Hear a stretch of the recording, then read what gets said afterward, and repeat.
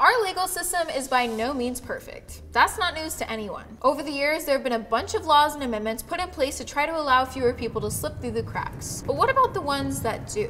Today's story is about legal loopholes and how a man could be found innocent and guilty of the same crime 3 different times. On May 7th, 1985, Tim Hennis, a 27-year-old Army sergeant from North Carolina, responded to a classified ad in his local paper. A lady was trying to find a new home for the English setter, and after talking it over with his wife, they agreed he could drive out to see it. Around 9 p.m., Tim pulled up to the house of Katie Eastburn and walked up to the driveway with the leash in his hand. Tim thought the dog seemed great, so he asked if he could do a trial run of taking the dog home to see how it would get along with his other one. The lady agreed. A few days later, Katie's husband Gary, who was away at Squadron Officer School in Alabama, called his wife for their regular Saturday morning catch-up. When she didn't answer the first time, he called a few more times but never heard back from her that day. On Sunday, Katie's neighbor noticed she had 3 newspapers stacked in her driveway and her station wagon hadn't moved in days.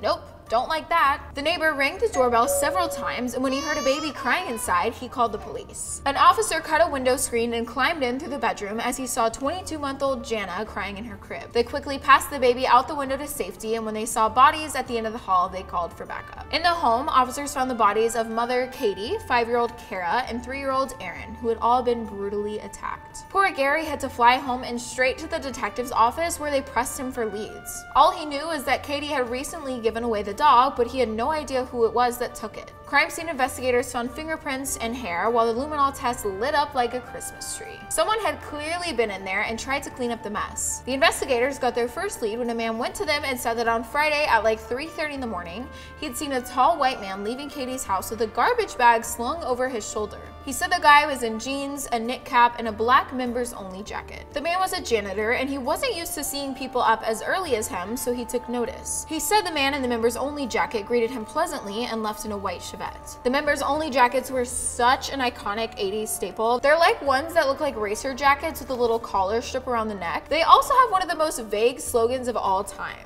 The members-only slogan was, "When you put it on, something happens." So the detectives came up with a sketch from the janitor's description and started to look through Katie's home to see if anything had been taken. An envelope of cash, Katie's ATM card, and a piece of paper with her ATM password on it were all missing from her things. Tim Hennis was at home with his wife Angela when they saw a special news broadcast on the TV that announced police were looking for a man who drove a white Chevette and picked up the English setter from Summerhill Road the previous week. Tim and Angela were shocked and had no idea that the body they'd heard about in the news was the lady Tim had gotten the dog from. Angela was watching the news and was like, "Hey hun, you might want to come look at this." They drove down to the station, and when the officers recognized him as the man from the suspect sketches, they immediately took him in for questioning. The authorities determined that the crime took place around Thursday night because Katie had been seen by her neighbors earlier that evening, and Friday morning was when the newspapers started to pile up. They asked him to walk them through everything he did on Thursday night. Right away, the investigators thought Tim seemed impatient and arrogant. Despite that, he did stick around for 7 whole hours as they questioned him. He also gave them 3 different types of DNA samples as well as his fingerprints and palm prints. Tim said he drove his wife and daughter to his in-laws' house on Thursday, then returned home after making a quick stop for gas. Then he acknowledged that he did pick up the dog on Tuesday, but said he never saw the lady again after that. He said he actually didn't even know her name was Katie because that's how brief the whole thing had been. But the investigators knew that if Tim was lying, it would be hard for him to slip up. Tim wasn't a slow guy. He'd even scored in the 97th percentile on his Army General Aptitude test, so this would be a challenge for them to crack him. So that's when detectives brought the janitor back in and showed him 5 mugshots of people who looked like Tim. The janitor remarked that number 5 had his nose, but he definitely saw suspect number 2 that night. And suspect number 2 was Timmy Boy. So who was telling the truth? At that point, detectives didn't have a warrant for Tim, so he was able to go home. But not for long, because by that evening, they got the warrant and rolled up to Tim's front door. As the officers put Tim in cuffs on the porch, he glared at them and said, "I hope you guys know what you're doing." Tim's dad then hired 2 very prominent lawyers in the area who were faced with the difficult task of proving Tim's innocence when multiple eyewitnesses said they saw a white Chevette in Katie's driveway the evening of the crime. And Tim's alibi? He said he went home immediately after dropping off his wife and daughter at his in-laws that day. But interestingly enough, a former girlfriend of Tim's named Nancy told a different story. Tim and his ex Nancy stayed in contact over the years, and on May 9th, Tim dropped by Nancy's house unannounced for a visit. Nancy said Tim knew that her husband was deployed in Germany at the time, and the two chatted for a bit. At one point, she noticed his wedding band and asked how his marriage was going, and he told her that Angela had left him. You know, like a liar would. But if Tim was hoping for a casual hookup, he didn't get any encouragement from Nancy, so he left. This story did help the detectives start to figure out a motive though. With his wife gone, was Tim looking for a little bit of love on the side? Investigators theorized that when Tim was rejected by Nancy, he went to see another attractive woman who he knew was home alone, Katie Eastburn. Was it possible that after getting rejected a second time from Katie, Tim was so angry that he snapped? Officials learned that Tim had recently gotten into a scuffle with a fellow employee where he'd picked up extra kitchen shifts to support his family. Apparently, it was so bad he stormed out of the restaurant, which was a red flag for the investigators. Even more sus, authorities found out that the Friday morning after the janitor caught Tim leaving, he took one single item of clothing to the dry cleaners to be cleaned, a black members only jacket. Then they found out that on Saturday, Tim's neighbors said they remembered him pouring lighter fluid into a 55-gallon barrel and keeping a bonfire going for at least 5 hours. Hey fellas, you ever feel so manly and tough you just gotta burn shit for a couple of hours on a Saturday night? While Tim did go voluntarily to the station with the officers, they said his entire attitude was smug. Almost like he was looking at them going, try to find something on me, I dare you. Because it was 1985, DNA technology wasn't yet widely available to law enforcement, so they couldn't confirm if Tim's DNA was a direct match yet. But nevertheless, they were still certain that Tim was their guy, so he was sent to court. A month before Tim's trial, another witness came forward with information about Katie's stolen ATM card. The investigators noticed that Katie's card had been used on May 10th around 11 that night, and then on May 11th around 9 a.m. Both times, the person withdrew the maximum amount they were allowed to. $150. As it turns out, Tim's rent cost $310 a month, and he was late that month. Apparently, Tim had a history of financial problems and 3 prior convictions for writing bad checks. And in 1984, he was kicked out of flight school for bouncing checks and lying about it. Detectives were actually able to track down the woman who had visited the ATM 3 minutes after Katie's card had made the transaction and asked if she remembered seeing the person leaving the machine before her. She said yes, it was a tall blonde man wearing camo trousers, and he got into a small light-colored car. The detectives were like, boom bing bun, the case is now done. Before the trial, officials offered Tim this plea bargain. If he admitted guilt, he would only be charged with 2 life sentences and he could avoid lethal injection. But Tim told his lawyer he wasn't pleading guilty to something he didn't do. Okay, Tim. During the trial, the jurors were shown the horrific photos of the crime scene, and apparently they were all really upsetting. I mean, obviously any crime scene photo is going to be traumatic as heck, but these pictures were of a mother and her 2 daughters who were brutally slain, and a baby who was left to eventually expire. Based on that, it's safe to say that people in the courtroom were ticked and they wanted justice. At one point in court, the janitor took the stand and identified Tim as the man he saw the morning of May 10th. He said he didn't have a doubt in his mind. The jury deliberated for 10 hours before coming back with a guilty verdict on all 3 counts and a sentence of lethal injection. Tim was then sent to a prison in Raleigh, where he was one of 17 convicts on the row. 9 weeks after Tim arrived, an inmate was executed by lethal injection. While he was there, Tim received a letter that was postmarked on July 8th, the day he was sentenced to exit the world. The letter said, "Dear Mr. Hennis, I did the crime. Sorry you're doing the time. I'll be safely out of North Carolina when you read this. Thanks, Mr. X." What? The sheriff's office also received a letter from Mr. X, but they were never able to determine the real identity of the letter sender. With Tim sitting on Last Chance Lane, his lawyers were doing everything in their power to get his case appealed. And in 1988, Tim's appeal had reached the North Carolina Supreme Court. His lawyer argued that the graphic photographs shown had turned the jury against his client unfairly, so they got a retrial. In the retrial, Tim's lawyers focused entirely on trying to discredit the janitor, aka the star witness. They said he was a thief and a liar because he had a few cases on his record of theft and public intoxication.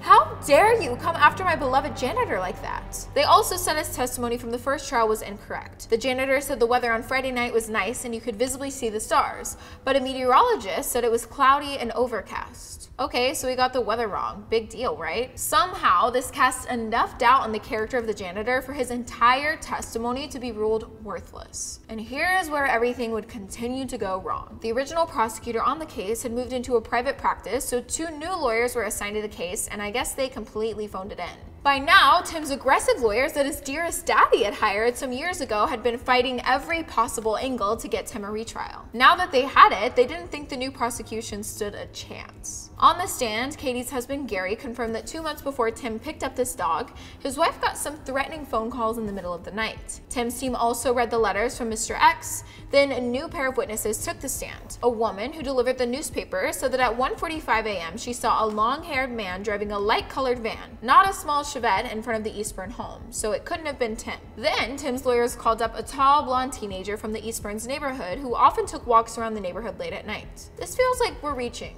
Are we reaching? They asked the kid if he took a walk past the Eastburn's home around 3 that morning, and he said he did. Maybe this was the person the janitor saw? When the kid took the stand, everyone gasped.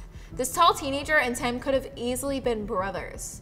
This was when the jury began to doubt everything. What if the guy who just spent 2 years on the row was actually an innocent man? And Tim's lawyers didn't stop there. Here's what else they brought up as evidence. Footprints found outside of Katie's home that were 3 sizes smaller than Tim's. They had also found hair that didn't belong to Tim or the victims inside the home. And there was a spot of fluid on the wall that didn't match Tim's or the Eastburn's. 2 days later, the jury decided that Tim was not guilty on all counts. After 800 days on the row, Tim walked out of the courtroom a free man and even shook several jurors' hands. Tim Hennis decided to re-enlist in the army, and in 1990, he was shipped off to Saudi Arabia for Operation Desert Shield. He raised his daughter, had a son with his wife who stuck with him through the entire ordeal, and even became a scoutmaster in charge of all the little local Boy Scouts. Tim retired from the army in July of 2004 after 23 years of service, where his final rank was Master Sergeant. On May 12, 2005, 20 years after the Eastburn family was massacred, a group of detectives met together to rediscuss the case. One important path had still gone unexplored. DNA, baby! The DNA samples taken from Katie's body in the late 80s, yeah, officials still had the swimmers from all this time, and lucky for them, DNA doesn't lie. 2 different samples were tested, and a year later, the results were in. Tim was a match. Basically, when advanced DNA technology became widely available in the 90s, it sparked a revolution in the criminal justice system. Since 1989, more than 200 prisoners, including 17 from the row, have been freed based on DNA evidence alone, which is terrifying. But while it can help free the innocent, it can also help incarcerate the guilty. Years after Tim had been acquitted because of the janitor's credibility, the letters from Mr. X, the Tim teen lookalike, and the newspaper delivery woman, they finally had him again. And that just goes to show the difference a good lawyer can make. Tim's lawyers were so good at casting doubt during the second trial that they had successfully made a guilty man seem innocent. But because of the Fifth Amendment, they couldn't do nothing. As much as some people love to bring up the first 2 amendments, not a lot of people know about their hot cousin, the Fifth Amendment. Unless, of course, you're an avid true crime consumer like me. The Fifth Amendment states that no citizen can be put in jeopardy of life or limb for the same offense twice. Otherwise known as double jeopardy, if someone's already gone to trial for something and found not guilty, they can't do it again. That amendment was put into place essentially so that if someone was found innocent, they wouldn't be brought back in for retrials over and over again until it's been hashed into the ground. At some point, it's gotta stop, or else it never will. That's actually a pretty good rule that needs to apply to exes too. If you've broken up once already, no more. Pack it up and get a move on, Chad. But what do you do when you know the guy is guilty and the Fifth Amendment is now protecting a criminal? If only there was a loophole. Well, technically, double jeopardy in this case only pertains to the state courts. So in North Carolina, under something called the dual sovereignty doctrine, a person can be tried and acquitted in state courts and still be tried for the same crime if it's taken to federal courts, which meant that if Tim re-enlisted in the army, they could serve him with a court-martial and take his ass to federal court. And that is why people study the legal system so closely. There is always a loophole. Officials approached the Secretary of the Army, explained the bizarre situation they were in, and asked him if there was any way he could do a little favor for them. He agreed and approved a request to call Tim back into active duty, as any retired soldier can be, and charged him with the crimes against the Eastburns for a 3rd time. In September of 2006, a military lawyer and agent pulled up to Tim's house with a letter ordering him to report to Fort Bragg within 30 days. And he was pissed. The court-martial of Tim Hennis officially began on March 17, 2010, 21 years after he'd first been declared innocent. On April 8th, the members of the jury found him guilty, and a week later, they decided that once again, he deserved the ultimate punishment. Finally, on April 15, 2010, Timmy Boy went back to a prison in Kansas where he remains to this day. A lot of people criticize how the military was a pawn for the legal system in getting Tim incarcerated, and they're right. Because technically, if Tim hadn't ever served his country, he never would have been able to have been tried a 3rd time.